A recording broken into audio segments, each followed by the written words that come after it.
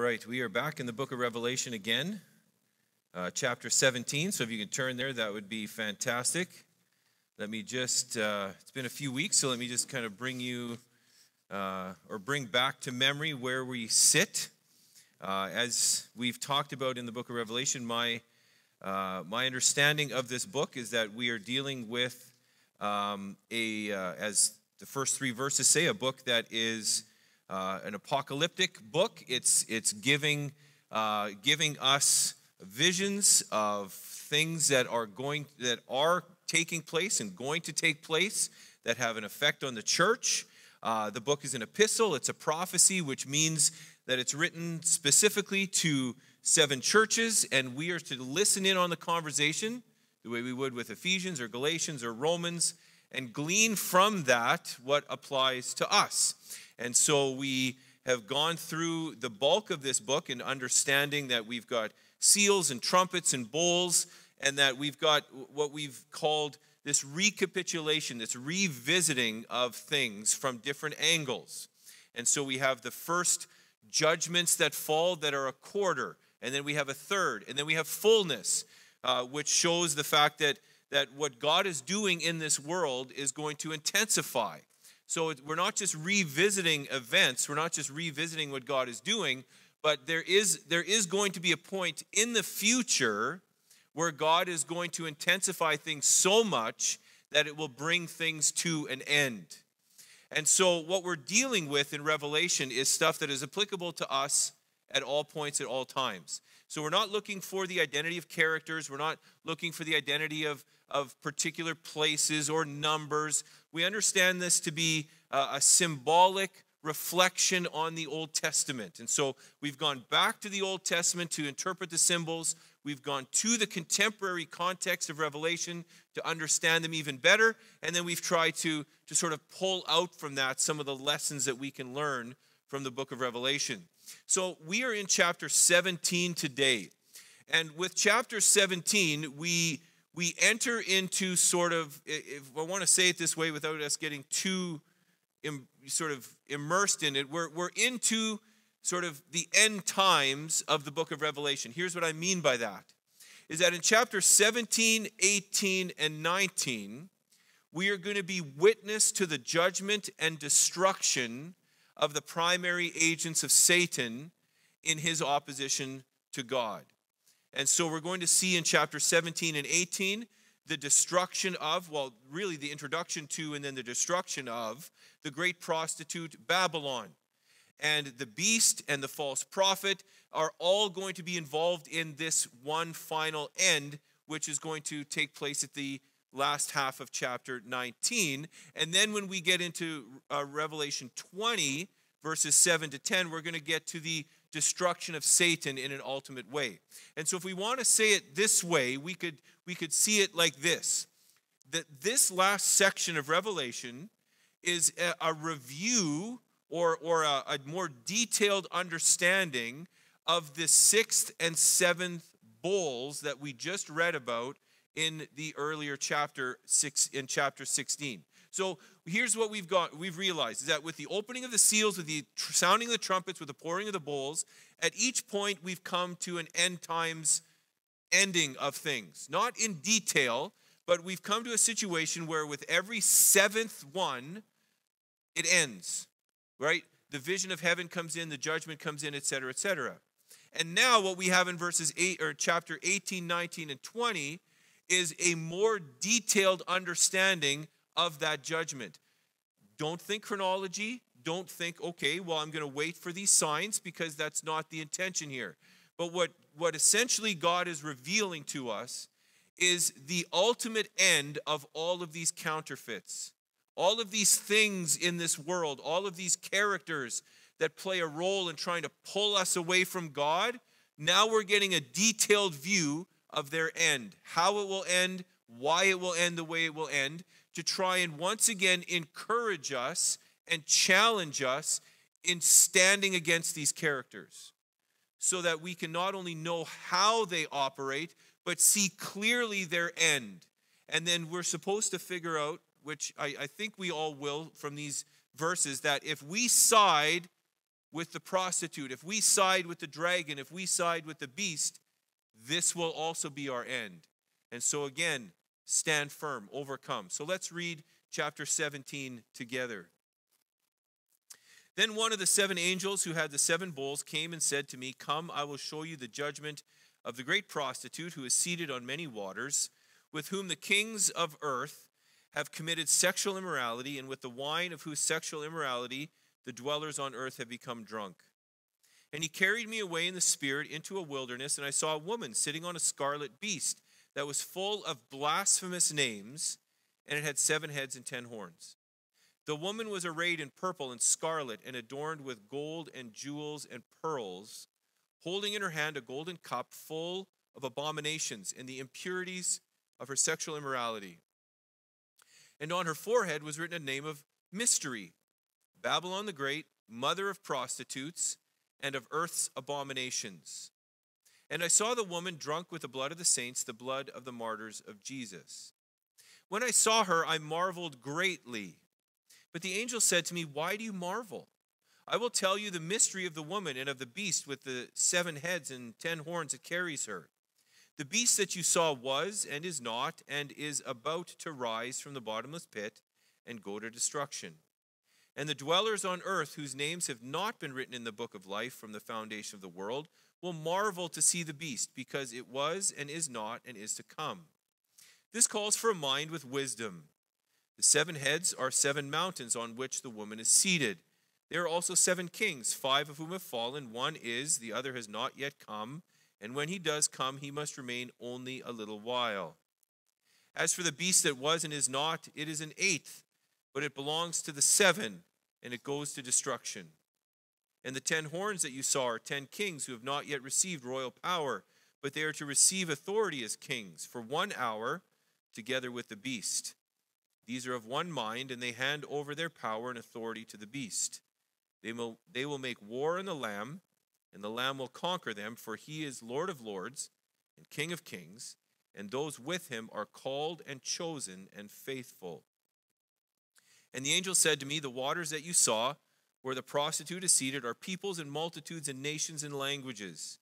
And the 10 horns that you saw, they and the beast will hate the prostitute. They will make her desolate and naked and devour her flesh and burn her up with fire. For God has put it into their hearts to carry out his purpose by being of one mind and handing over their royal power to the beast until the words of God are fulfilled. And the woman that you saw is the great city that has dominion over the kings of the earth." Let's pray. Heavenly Father, as we get into this new image of Revelation, we once again recognize the strangeness of what we just read and the difficulty that is right here in these pages of bridging the gap. And so, Lord, I pray that you would help me to be able to explain what is going on here, that you would help us as a church to see what it is you want to communicate to us. And Lord, bring us the faithfulness that we need in order to go out into the lives of other people, into the world, in faithful obedience for the furtherance of your kingdom and to the praise of your glory. Amen.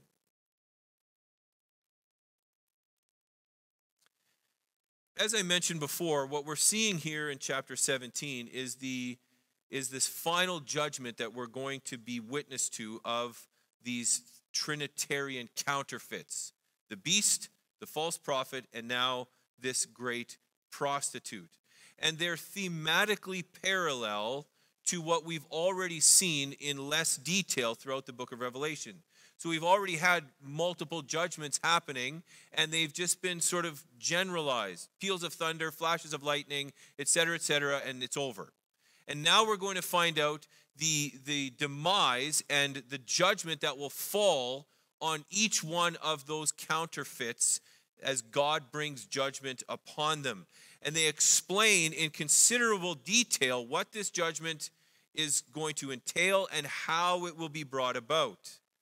And it appears with the great prostitute in 17 and 18 that this judgment is set within the context of the cry of the martyrs in chapter 6. You remember when we were privy to the martyrs, when the 5th seal was open, They were under the altar, and they were crying out to the Lord. They were crying out to Christ. How long? How long until you come and judge the earth? How long until you come and avenge the blood that we have shed on your behalf? And now we realize that in verse 6 of chapter 17, this is the one who shed the martyr's blood. And she is going to be judged. And now the answer comes. Christ says, now's the time. And so what we end up having here is God bringing his judgment upon the persecutors of his people. And as we see the judgment of God fall upon Satan and his minions, it's important that we're reminded about how Revelation has portrayed Satan's attack on the church. Because we've seen two strategies already of how the devil is trying to get at God's people. And now with the great prostitute, we're going to see a third. So the first strategy we saw when we were introduced to the beast. The beast attacks the church with, if I can say it this way, with power, with strength, with a full frontal assault, using persecution as his main weapon to try and get the church to give up their faith, to apostatize, and to split and conquer and divide. And so he endeavors to destroy the witness of the saints by forcing them to decide between their life or an obedience to God, between the life of a loved one and obedience to God, between ease and wealth and prosperity or death. And so the beast comes at the church in a full frontal way. But then we were introduced to the false prophet, the second member of this counterfeit trinity. And we were told that the false prophet approaches things a little bit differently. The false prophet tries to get people to worship the beast.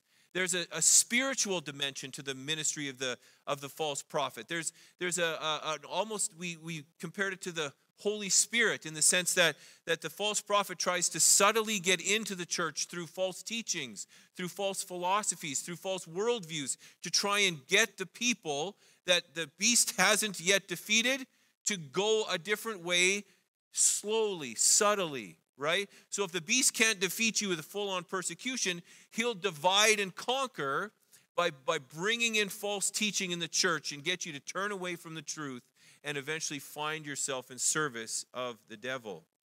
And so basically what we could say is that the beast is a symbol of the state, if we want to say it that way. Don't think government, but just think of anything that oppresses God's people within the structures of the sort of society that we live in, economic, political, social, whatever. And the false prophet is if we want to say it, the worldview of said society. The worldview that says God doesn't exist. That's just a defeater belief. You say, I'm a Christian. Well, God doesn't exist. You don't even have to demonstrate it. They say science proves everything and disproves God. That worldview is an example of the false prophets. And in John's day, Rome was kind of all one of those things together. And so again, we need to understand the same way for us. That it doesn't matter who is sitting in parliament. It doesn't matter who the party is. There's something about the secular structures of our society that are oppressive to God's people, either aggressively or subtly. And in some places in the world, as we've seen in the news over Easter, it's very aggressive. Our Christian brothers and sisters in Sri Lanka have understood what that means to go to church on Easter Sunday and only to find their churches blown up, right? For us, we don't face that, praise the Lord, but we might face the false prophet, which I think is probably worse at times. And so there's nothing good about secular societal structures. They're always trying to get us to give up our first love. But the beast and the false prophet have a third ally, the great prostitute, who is described here as riding upon the beast to show the intimacy of their attack. She rides upon him, and this great prostitute is a different attack on the church. Her attack is one of seduction, Again, we all know what prostitutes are about. We all know what they try and get you to do. We all know that the basis of their livelihood is to get you to go against your commitment, to get you to commit adultery against something or someone. And this prostitute, this is a perfect image of what we know prostitutes are about in our society. They use seduction. They use ease of satisfaction. They try and convince you by using glamour and wealth and opulence and luxury and ease of living to turn against your God. And so they use the seductiveness of the wares of society to get God's people to just inch away from him a little bit, to just doubt his provision, to just doubt his providential protection, and to try and get us to commit a little bit more and more each day to the wealth, fame, sex, power of our society. And again, in this chapter, we'll see a number of times where Babylon is described in the context of Rome. So we need to understand that already. She's described in verse 9 as, first of all, she's sitting on a beast, and here she's straddling 7 mountains.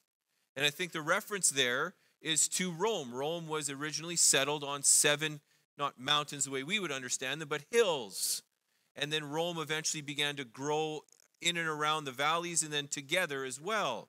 And as a result of that, what John is saying to his people is, listen, this prostitute, which we are calling Babylon, is seen in Rome. Now again, let's remember that Rome was an empire that stretched from the borders of now Scotland all the way into the east as far as civilization went. It was a massive and intricate empire full of economic and social benefit. And one of the things involved in the Roman government was this empire worship, this emperor worship. You could have your own god, you could be committed to your own philosophy, but you had to also worship the emperor. And so in Rome, we see the beast, the false prophet, and the prostitute typified beautifully. Because one of the great benefits of Rome was the pleasures, the sensuality, the prosperity that came with being a part of her empire. Everybody in the empire benefited from her wealth, and everybody outside of the empire wanted to come and trade and be a part of the empire because you could get rich quick. And so what we have is this attraction of this immediate society for our first century believers, this desire that's within all of us for well-being and comfort that Rome plays on. But again, our author is saying, if you want to join what the Romans are saying and what they're doing, you will have to give up your commitment to God. Political allegiance, worship of the Roman Empire, and enjoyment of all the opulence that Rome has to offer comes with a price. You cannot serve 2 masters. You can either be a Roman and committed to what they're doing, or you can be a Christian and be committed to what they are doing. And so again, the reason why I speak this way about Babylon and Rome is because we need to remember the symbolic nature of the prostitute and of Babylon. See, one of the dangers that we get into, especially in these chapters, is that some interpreters want us to see a reinvented Rome or a reestablished Babylon as an actual political and economic structure. But that's not the point. The point is that we understand that this prostitute, this great city of Babylon, takes all sorts of different forms. Babylon can't be confined, to any one historical manifestation. It has multiple equivalents. Notice verse 5. It's right there within the text. On her forehead is written a name of mystery. She must have a big forehead. Because even in Greek, this is a long sentence. Her name is Babylon the Great, mother of prostitutes. Let's stop there. Not just prostitutes as in men and women who sell their bodies to the night, but but prostitutes in the context of what we will have revealed about her. So anybody who is going to do what she does is considered to be a prostitute as she is, and therefore they find their mother to be her. And I'll explain what that means in a few minutes. So she's the great mother of prostitutes and of all of earth's abominations. And so she is the source of all of this kind of stuff. And so anything and anybody that is going to fit within the categories that we're going to see about this prostitute is Babylon, is Rome, and that can be all sorts of different societies. And based upon her description, there's really no city, no empire, whether it be Babylon or Sodom or Egypt or Rome or whatever it is that fits this. And so I think we can say it this way. Babylon is found, the great prostitute is found wherever there is the deception associated with her work. Wherever we find these things that will be described of her at work, that's where we find Babylon. That's where we find the great prostitute. And as I said before, she is the great sum of pagan culture in all of its pleasure seeking. I think that if we can describe the ministry of the prostitute, that would be it. She is desiring for us to embrace heathenism, to embrace a wealth mentality, to embrace apostasy because we're looking for something easy. We're looking for an image. We're looking for life that is going to satisfy in this life. And so now we have a full picture of the way the devil tries to attack the church. Full-on persecution coming at you, full bear. You can identify your enemy. But then on the one side, he comes at the church with false teaching by trying to divide the church with false philosophy and false teaching. But then on the other side, he's trying to convince the church that your blessings and inheritance in the next life are not worth it. That what you want is wealth, satisfaction in this life. And so be willing to give up the next life for this life. That's essentially what all three are saying, right? Why wait for the next life when you can have everything you've ever wanted in this life? And what John is describing here is saying this: if you give up this life, you will gain the next life. But if you give up the next life, you will only gain this life, and your end will follow that whom your master is. So let me just think about this in terms of our own time and place. It seems that our modern culture, this is, I think, probably the most obvious thing. You've probably already thought about it. Our modern culture, with its wealth, false religions, sexual exploitation, is, I think, clearly a modern form of Babylon. The media, as one example, with which we are bombarded constantly, seduces us with a message that encourages our love of money, our desire for sex, power, and pleasure. Listen, I was trying to watch the highlights of the Raptors game last night, and even that, I had to endure a 15-second commercial for a car. And then I wanted to watch the highlights of the Columbus-Boston game. And now I got to watch another 15-second commercial for another brand of car. See, we're being bombarded all the time with a message that says the car you have is not good enough. You need this one. We're bombarded with images and voices that call for us to be dissatisfied with our current situation and to reach for another product, more money, a better look, etc., etc. And we're constantly told that satisfaction and meaningful living can only be found in something that we do not yet possess or have not yet experienced. Think about it. When was the last time you've been on your phone, looked at Facebook, looked at Pinterest, looked at Instagram, looked at Amazon, and come away feeling completely and utterly satisfied with your life? I need that next product. I need to learn how to do my hair like that. I need that new wedge because then I can get it 30 yards closer to the pin instead of 35. There's always that next thing.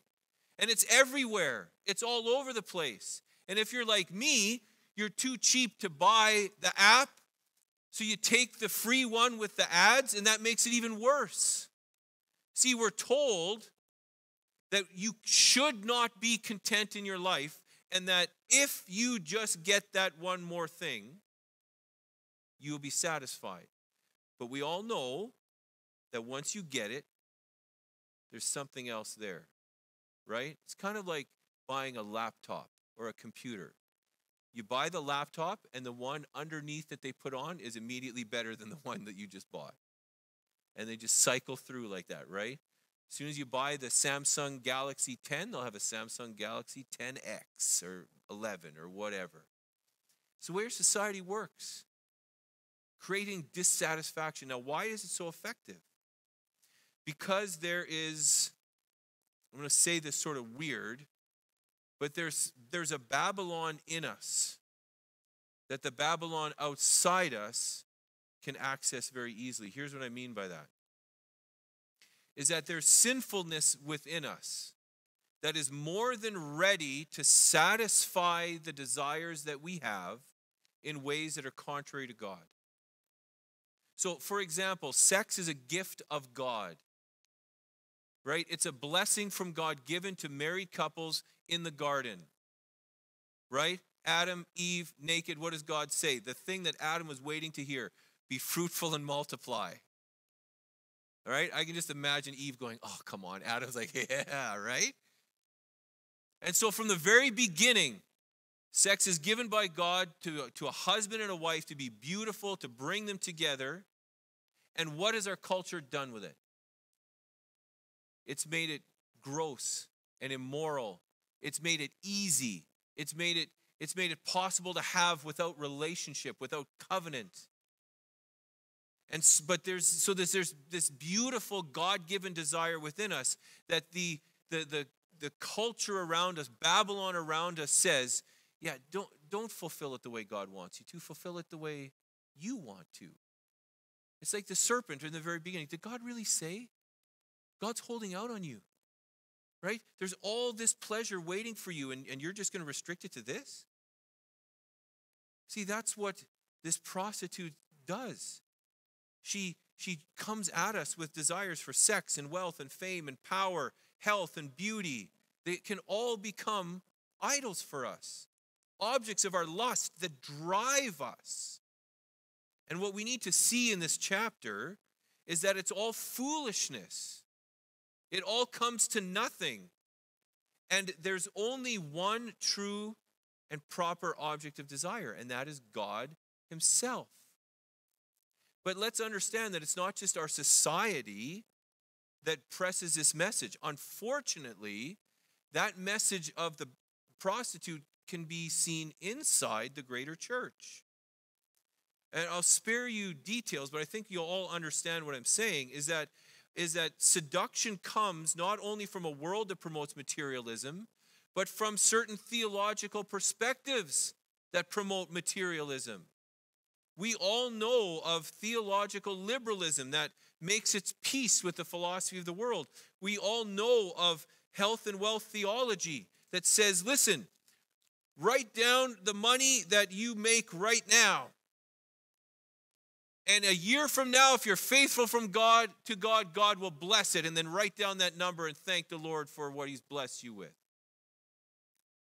That's health and wealth. That's the prostitute getting together with the false prophet to try and convince you that what God wants in your life is for you to get more wealthy. Then you've got shallow preaching from pulpits that offers self-help psychology, pop psychology, rather than the message of sin and redemption as the remedy to our problems. And so even within the church, we can be convinced that what God's goal for us is to make us healthy, wealthy, and wise. And so the lesson for us here is the same as the 7 churches. We need to pay attention to the great prostitute. We need to pay attention to the false prophet and the beast, but we need to be aware particularly of this way of getting after us. She is found in every day and age. We need to recognize that our hearts are all too easily enticed to worship things that are false and to worship things that are in our culture. You know, I think of Augustine, the great 4th century theologian, when he was recalling his early life. His mother was a great Christian, and she prayed incessantly for him, and he started to feel a little bit of this pull to go back to his faith. And so he says, I remember praying this prayer: Lord, give me constancy and give me chastity, but not yet. And I think that is in some ways the temptation of the prostitute for the Christian. Lord, I know that what you have for me is right. I know that sacrifice is right. I know that seeking your glory is right. I know all the things that are right, but man alive, do I ever want to fulfill this passion right now? Lord, give me constancy, give me chastity, but right now I'd really love to just burn this sin. And that's when the prostitute gets us. And every time the prostitute gets us, just pulls us a little bit further and further down. So that was, by the way, just the introduction. So here's what we have to be aware of, verses 1 to 6. We have to understand that looks can be deceiving. That looks can be deceiving. And I think there's a deliberateness in this text and in a future chapter that we have to understand so that we can see this woman in the proper sense. So in verse 1, we read that one of the 7 angels who had the 7 bowls came and said to me, Come, I will show you the punishment of the great prostitute who sits on many waters. Now again, we've mentioned that the dragon, his minions, the dragon, the false prophet, and this prostitute are a counterfeit trinity, and their desire is to counterfeit the work of God and to lead people astray. There is an important contrast within the work of the prostitute that we need to understand. Look at chapter 21, verse 9, just really quickly. We're not going to get into it because here we have almost the exact same wording as it describes another woman. It says this: One of the 7 angels who had the 7 bowls full of the 7 last plagues came and said to me, are we ringing any bells? Hopefully your short-term memory isn't as bad as mine. Come, I will show you the bride, the wife of the Lamb. So immediately in this passage, we have to see a separation between 2 women. There's the great prostitute and there's the bride of Christ. They are as fundamentally different as anything could be. And so you are immediately confronted with the reality you're either hers or you're hers. You're either part of the prostitute's entourage or you are part of the bride of Christ and enjoy the wedding supper of the Lamb. That's it. That's your contrast immediately laid out for you. Notice that this prostitute is dressed to seduce. Verse 4. The description of her: she's arrayed in purple and scarlet, adorned with gold and jewels and pearls. This is taken straight from the 1st century, straight from the temple prostitutes. So the 1st century readers of this book would have understood, she's a temple prostitute. Her gross idolatry is symbolized by the fact that she was holding, again, verse 4, a golden cup full of abominations and the impurities of her sexual immorality. And this is the drink which intoxicates the kings of the world.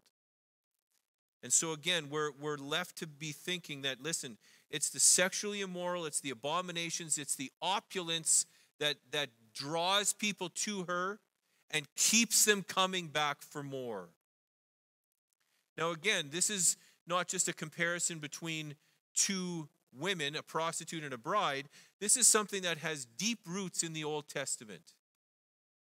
We know, first of all, and we don't even need to get into detail this because I think we all understand this, the concept of God's people being his bride and a constant criticism that they keep whoring themselves out to the nations is in the background of what's going on here.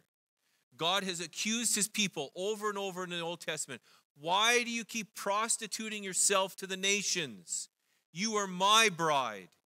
You are my chosen one. And unfortunately for one of God's prophets, he had to play this out literally in the land of Israel to get the message across. Israel's prophets have also shared with us that there are a number of references to pagan empires and nations in which they are said to be drunk on wealth and false religion and self-reliance and power. And so when John speaks of the great prostitute who seduces the kings of the earth, he has in mind all of these Old Testament images. It's true of the city of Rome. It's true of the ancient city of Babylon. It's true of any city that is going to follow the directives of this woman. We've already identified a few churches. If you go back and read chapters 2 and 3, there are already a number of these churches who have fallen to the wares of this great prostitute, Laodicea being the most obvious. They've placed great confidence in wealth and success. You remember in that passage, they're criticized for not following God, for thinking that they have everything. And what are they? They're poor, they're dead, they're naked. They have nothing from God's perspective. And so the warning comes to us in our age. Wealth, celebrity, luxury, it all seduces Christians away from Christ. It all tempts us into the arms of the prostitute, and who after the seduction that she has is going to use us and throw us away. That's what prostitution is. I mean, again, it's an image that maybe we don't like, but that's the point, right? When you go and visit a prostitute, you pay the money, you get the service, and you leave. And that's it. It's over. It's done. There's nothing lasting there. There's nothing firm there. There's nothing that's gonna generate any sort of emotional response or relational response. It's over. And that's the image you're supposed to get. When God is your Father, Christ is waiting to marry you as his bride, and you are going to prostitute yourself with the culture? You're going to say, oh, this engagement ring on my finger, I'll just leave that here and go and whore myself out to my culture. That's the image you're supposed to get. And you're supposed to feel dirty when you see it. You're supposed to feel yucky and uncomfortable. Let me say it this way. Would you ever do that to your spouse?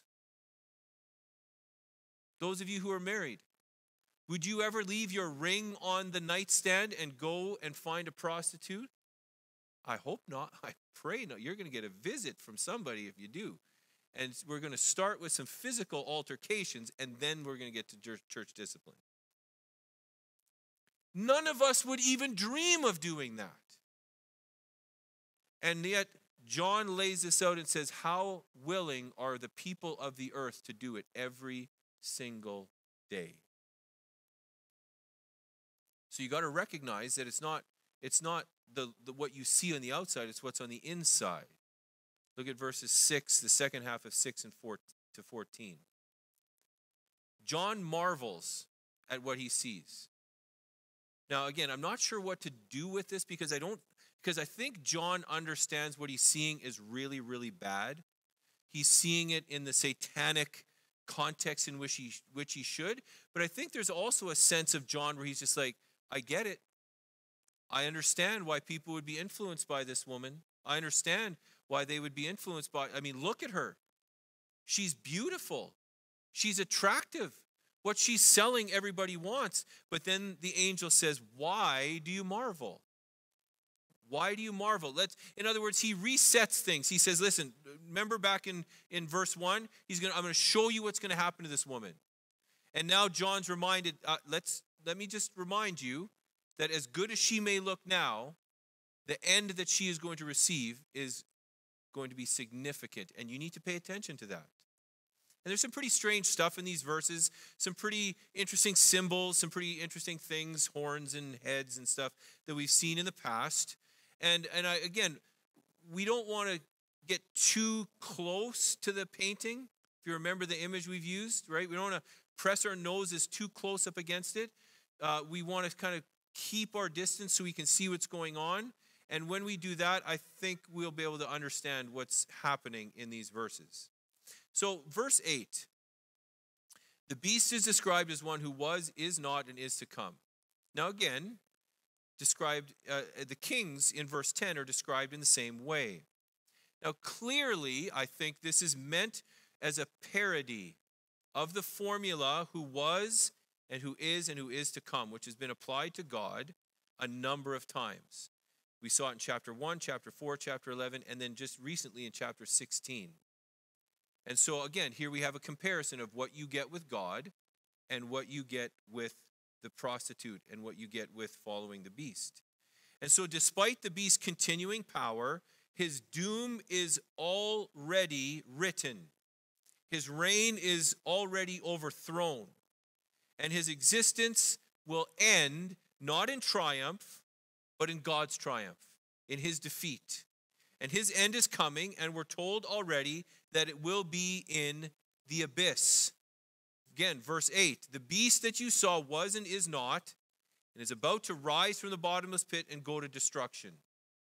And so again, if the prostitute is riding the beast, and the beast is headed for destruction, where do you think the rider goes to? Right? If a horse runs off a cliff, and the rider is strapped to the horse and can't get off, where does the rider go? That's the image. The beast is always trying to mimic Christ. Christ is the one who was and who is to come. The beast is one who was, is not, and is to come. He's always lesser, but he's always trying to mimic. See, sin is always a parasite on good. It's always a negative parody of the work of God. Sin, I'll spare you the theology, but sin has no independent existence. It is always parasitical on that which is good. So let's use the obvious one within this passage. Sex is good. Adultery is bad. How do you know that adultery is bad? Because of God's guidelines for sex. See, sin always wants to try and make God's gift lesser. God is 777. The beast is 666. The Trinity is this beautiful, pure, redemptive unity. And what is the beast? What is the false prophet and the prostitute? They are headed to destruction. They're this group that fights against each other, that destroys each other and everybody along with them. And so our understanding needs to be right away that every time we settle for what the beast offers, every time we go the way of the prostitute, we settle for less than what we were created to be. And for Christians, we settle for even less because we are going to be given more than what we're created to receive. And so you are giving up the inheritance that is yours in Jesus Christ to make a bed with a prostitute. The beast is said to have 7 heads and 10 horns in verses 7 and 9. And they're described in verse 10 as 7 kings. So we've got sort of this multiplicity of ways in which we should understand things. Again, let's remember the number 7 is expressive of fullness, of completeness. And just as the figures of the dragon with 7 heads and 10 horns in chapter 10, or the beast with 10 horns in chapter 13 are. So we've seen this combination before. And again, I think our understanding, since we've seen this combination of heads and horns before, is we need to see this as transcending time and history. So we see this woman, she's sitting on a beast, then she's sitting on 7 hills, and as a result of that, we need to see her as transcending just one particular city. And I don't think that we should identify these 7 kings with specific empires or specific kings, individuals, as has been tried by some in the past. But again, they're symbolic. They're supposed to communicate to us that these kings are going to be there all the time. But they are only temporarily going to be there because they're going to be there for an hour. They're going to be there, verse 8, now is not, right? So once was, now is not. So this emphasis on the fact that these kings look intimidating, they look like they're complete and perfect, but yet their time is already up.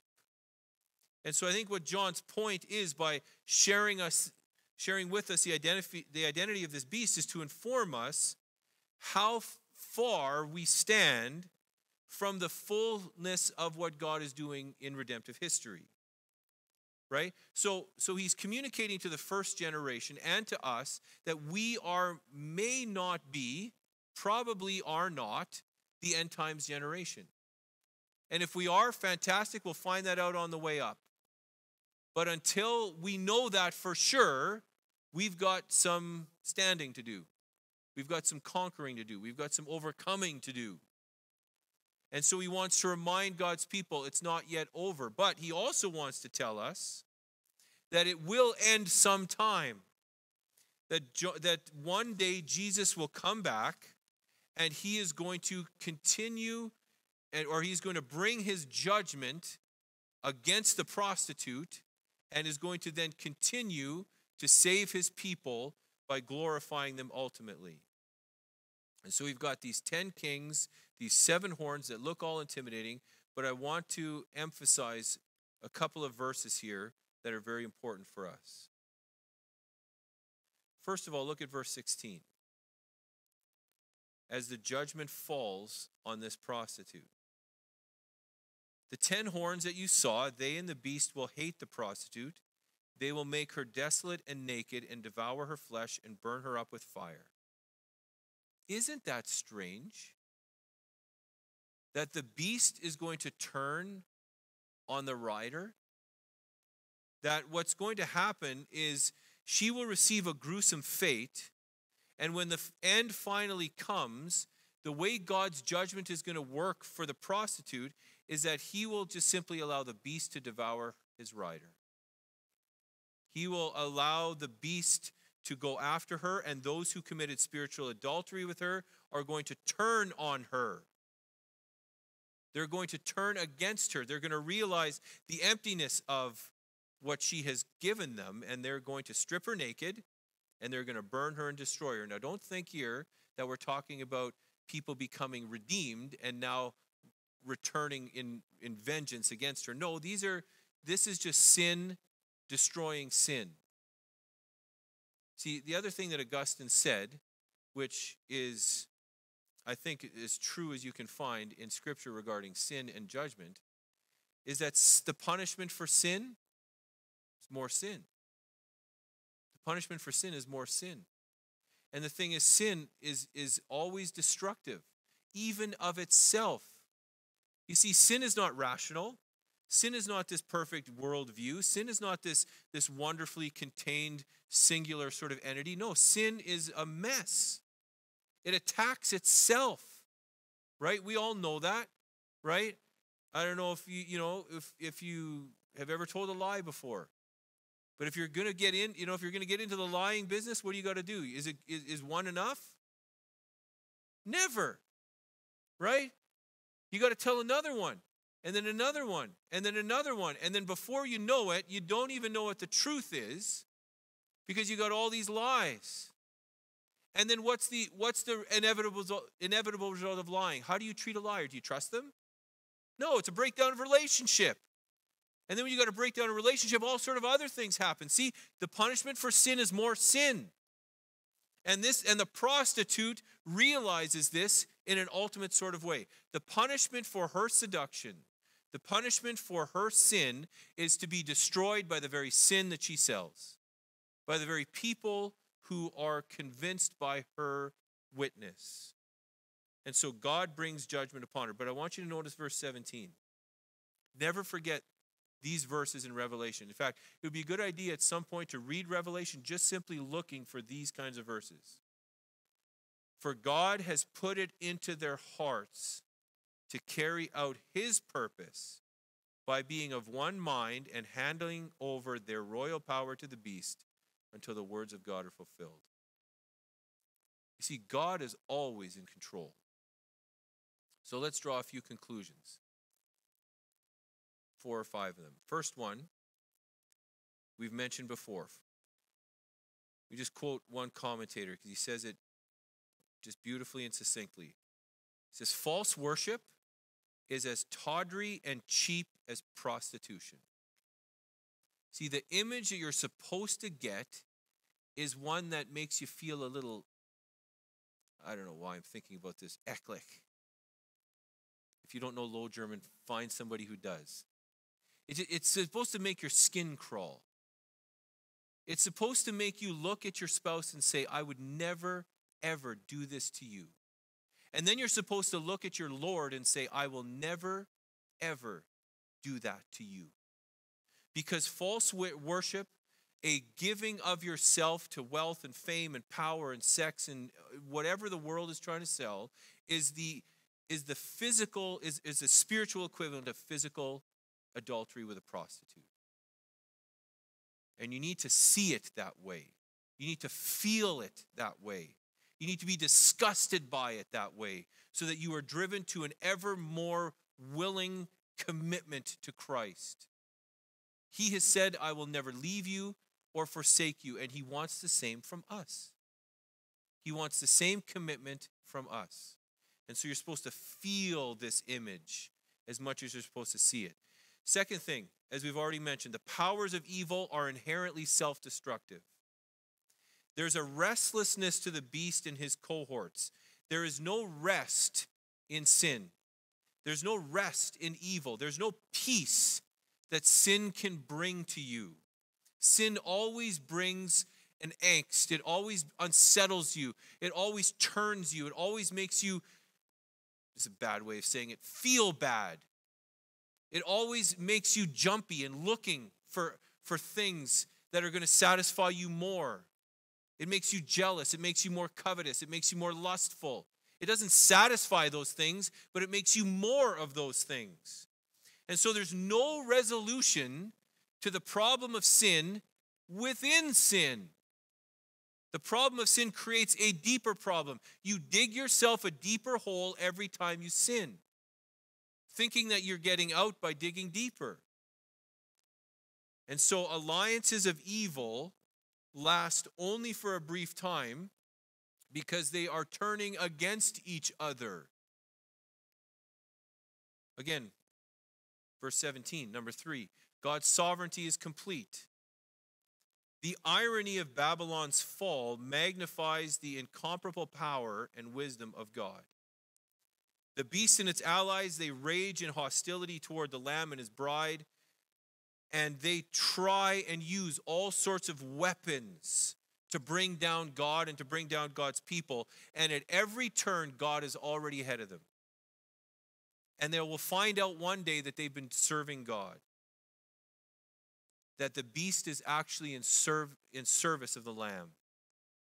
And if there's one thing in all the world that the rebels do not want, it's to serve the purpose of God.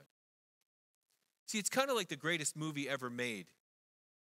You know, the beast is working against God, working against Christ, rebelling at every turn, thinking that they're winning, and then only to find out that at the end, they've just been serving God all along.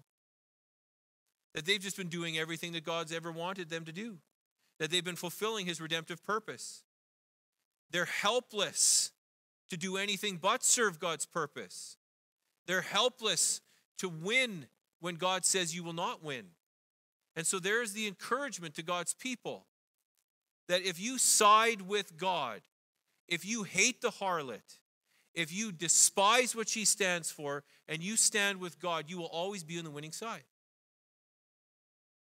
And that no matter what you see around you, it serves God. No matter the depravity that you see around you, it serves the purposes of sanctifying God's people.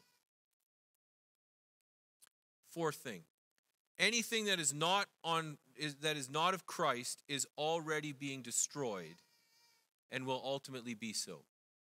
See, it's not about the ultimate destruction of the prostitute. It's about understanding that her destruction exists every single moment. Sin destroys sin, right? The punishment for sin is more sin, but it brings destruction. You don't build by sinning. You don't have a better relationship by sinning, right? It makes perfect sense, right? I mean, think of any relationship. We've been talking about husband and wife. Think about father-son. Think about best friend, whatever it is. Now think about sinning against that person at every turn, and then ask yourself how long that they'll be friends with you. If you lie to that, just take one lie. You don't even have to take a whole bunch of sins. Just take one sin and just say, okay, from now on, for the rest of today, I'm going to lie to my spouse. How's that going to work out for you? How's it going to work out for you? See, sin destroys and is being destroyed right now. And it's only as we continue to turn to Christ can we have protection against sin, and that we can allow God to build what is good, right, and true within us, within our marriages, within our churches, within our own spiritual life. So then the last thing, the fifth thing that we have to ask ourselves is this. Let me put it in creepy terms. Who are you sleeping with? Yeah, I just saw a few people drop their heads. Are you preparing yourself for the marriage supper of the Lamb, for that day when you will be married to Christ for all of eternity? Or are you running off behind your pledged back to prostitute yourself out to a woman who will destroy you? That's the question. Let's pray. Heavenly Father, we recognize how easy it is in the society in which we live to be seduced by the things that this great prostitute stands for. The opulence, the wealth, the fame, the sex, the money, the name, the reputation that we can glean. And yet, Lord, we understand from this passage, and we'll see it even more next week, how terrible it is to follow her. Lord, make us love you more. Make us find our satisfaction in you. Make us desire the purity that comes with being your child, the purity that comes with the preparation for the day when we will one day sit at the marriage supper of the Lamb. Lord, when the world entices us, give us the wisdom to be able to push back. Lord, maybe there's practical things that we need to do. Delete an app, not watch as much TV, unfollow whoever. Maybe there's those things, but Lord, in those things, again, we still have sinfulness in our hearts. That the victory isn't won by deleting the app. The victory is won by you on the cross as you pour out that victory through the Holy Spirit into our lives. And so we pray that you would do so within us. Change us, mold us, and shape us into the image of Jesus Christ. And Lord, may that be visible to others. And may that lead to a witness to others. And may that lead to a building of your kingdom for your glory and for your name's sake. Amen.